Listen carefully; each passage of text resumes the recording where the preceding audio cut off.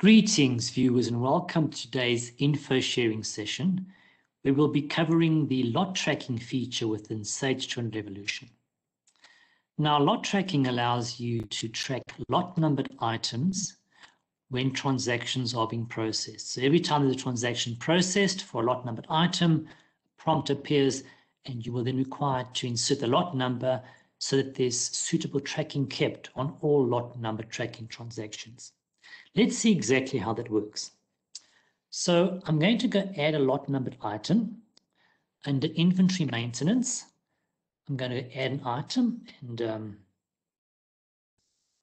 just call it, and we'll give the item description.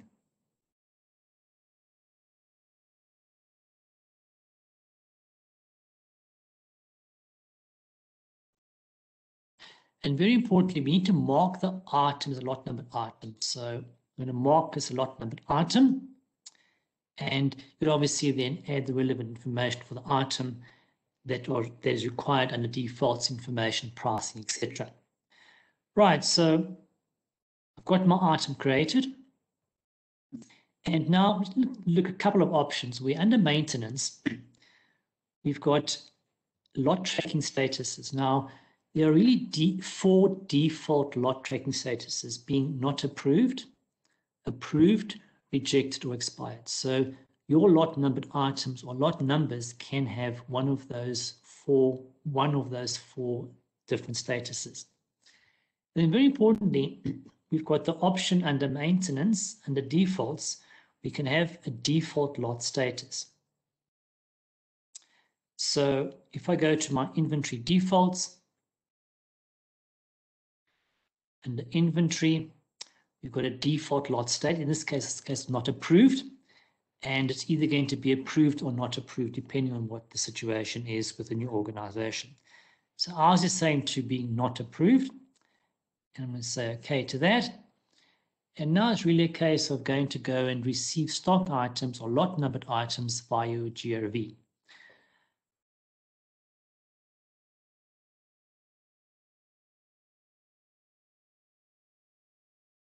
Right, so we're going to go through to inventory transactions, goods received voucher, and select the supplier. And at this point, I'm going to go find the item and specify quantity. And what you'll notice is that we've got a lot numbered column. So if I go in there, I now need to specify details of the lot item or the lot number that I'm receiving from the suppliers. So I'm going to say, give it a lot number, which obviously will be from the supplier, or you can insert your own lot number. Then very importantly, lot numbers need to have an expiry date. So I'm going to put expiry date there. Right, and I'm good to go. So very importantly, I've got my lot number, expiry date, and I can continue. And it's simply a case of going to go and insert your supply invoice number and then go and process the invoice.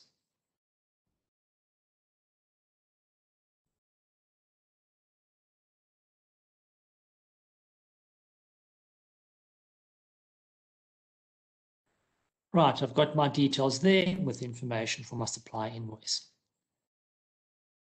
Okay, so at this point, remember is that with lot numbered items, it is a one-to-many relationship. So you can have, for example, one lot number consisting of multiple units. So if I now go back into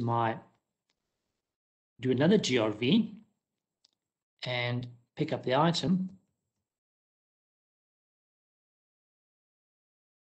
on my lot numbered item, I now have always have 2 options. Creates a new lot simply means is that a new lot is coming in with a new expiry date, or it's possible that I could be receiving goods on an existing lot. So if I say existing lot, it's simply a case on my drop down, I'm going to go find that particular lot number and select it. And what you'll notice, obviously the expiry date is not accessible simply because a lot is an existing lot. And then say, for example, new lot, and then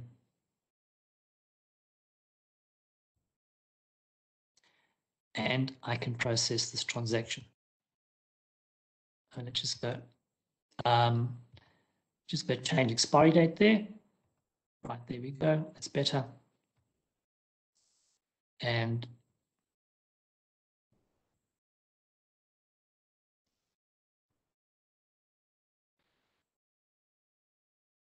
process the transaction. So when receiving goods, you've got the ability to specify an existing lot or a new lot, depending on the circumstances.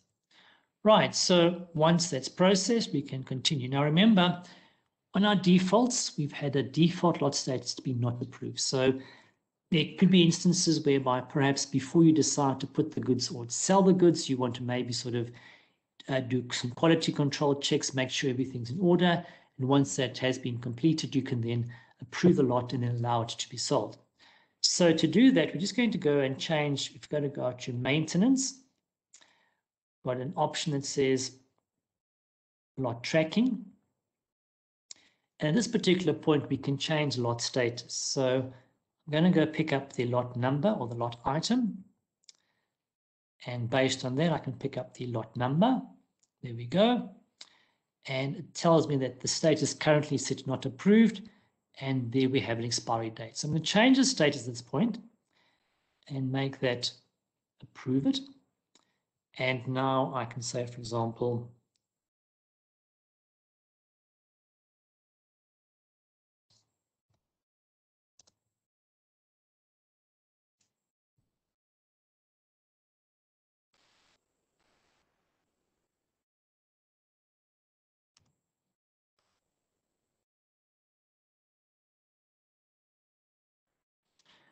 right, so we can insert a reference number there, and I can say process. Now the status has been set to approved, which means we can now go sell the item. So I'm going to close that, and we can then move on to an invoice, where we can now go sell items on that lot number. I'm going to go to invoice and specify the customer.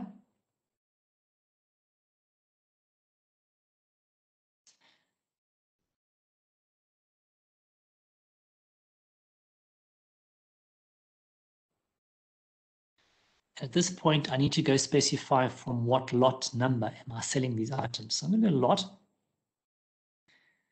And you'll notice is that the create new lot option is not accessible simply because when selling goods, we can only go sell goods from an existing lot. So on the drop down, I've got my lot number there and I'm going to select it. What you notice is that we only have one lot number appearing simply because the other lot or the second lot that we received on the GRV was not approved. That status is still set to not approved, so therefore it can't be sold as the status is still set to not approved. Right, so I'm going to specify my approved lot and just select it again. There we go. There's the expiry date and I'm good to go. And then it's a case of simply processing the transaction and then go print the document. Right, so what you notice is that we can certainly go and customize the layout and display the lot number on the actual invoice. So by default, on the default layout, you won't have lot number appearing, but you can certainly go customize the layout of the invoice or the document in order to display the lot number item, which we have displaying over there. Right. Now, there could be instances whereby the customer returns certain items, which are lot numbered items. And in that case, we need to process a credit note. And I'm going to go to my credit note screen. I'm going to use the open button to go and locate the invoice and load that document as being linked. Right, so there we go. Find the document, there we have it. And I'm going to load that document as linked. Right, so at this point, we can then simply say the quantity being returned, and once again the lot number, and we've got the details there that we can specify the lot number on which the items are being returned. So we're going to leave it as it is. All 3 items are being returned, and I can simply say process the transaction.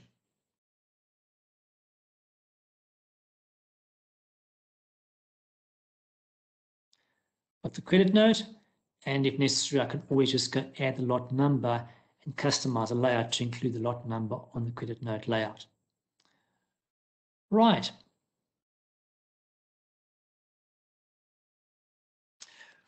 We also have the ability, when doing an inventory count, to specify information about the lot numbers. And if I add a new count, I'm simply going to go to my inventory tab and only count the lot numbered item. And what you'll notice is that we can sort of also filter on lot statuses. So I can say, for example, only count lots that are approved, not approved, rejected, or expired. And we can then continue and just do a normal and generate the stock count. So there we go. And I've got my count. So if I go to my edit quantities, you'll see that we've got the item there, and we've got a listing or line item for every lot number. So the count would be done, and then you would simply come in here and then specify the quantity counted for that specific lot number. So in this particular instance, say for example, 5 were counted there, and this instance there was 6. So it's going to ensure that you capture the quantities counted per the different lot numbers, and then obviously if variance is applicable if the system quantity and the lot number quantity are different. Right, I'm going to say save and close there. And if you are going to be importing inventory count, under the import option, you'd create your import file, and then you'd certainly have the default fields being the item code and the count. And then you can also go add the lot number to your file, which would obviously be important when importing information, so that the count quantity is allocated to the correct lot number. So you can certainly go customize the import file to include lot number and import those details with those 3 columns. Right. So we can then, we've got our details there, the count quantity, and it's simply a case of updating the stock count, and if applicable, the variances will get posted if the system quantity and the count quantity are different. Right, then we also have reports relating to lot numbers, and under inventory reports, we've got a lot tracking listing. Now this report just gives you details about the lot numbers, and you'll see we can filter on a specific lot number or a specific inventory item. So if I go, for example, to the item itself, I can do a preview. It'll give me details about the specific lot numbers, their statuses, expiry dates, and the current quantity on hand. Once again, I can also do a filter on expiry dates, where I can want to see, for example, which lot items have expired. And then I can take it a step further and also go look at, for example, a specific lot number. Right, so there we go. I've got my details there, and I can also filter on a lot on a specific lot number. If we then move over to the lot tracking transactions report, once again with the same filter options, but if I go, for example, to the item, preview, I've got details about all the transactions specific to that lot number, or that inventory item in this case. So firstly, there was on that lot number, there was the items coming in via GRV. There's our quantity. We then had a second GRV with additional quantities coming in. And then what happened, we then went to go and change lot status from not approved to approved. So there I've got my details. No quantity in or out in this particular instance. It was simply a case of changing the lot status. And then we had the invoice, three items going out on that lot number, and then also just the credit note indicating that there was return of those items on that lot number. So as you can see, the transactions listing report for lot tracking gives you a full breakdown of all transactions which are specific to a certain lot number.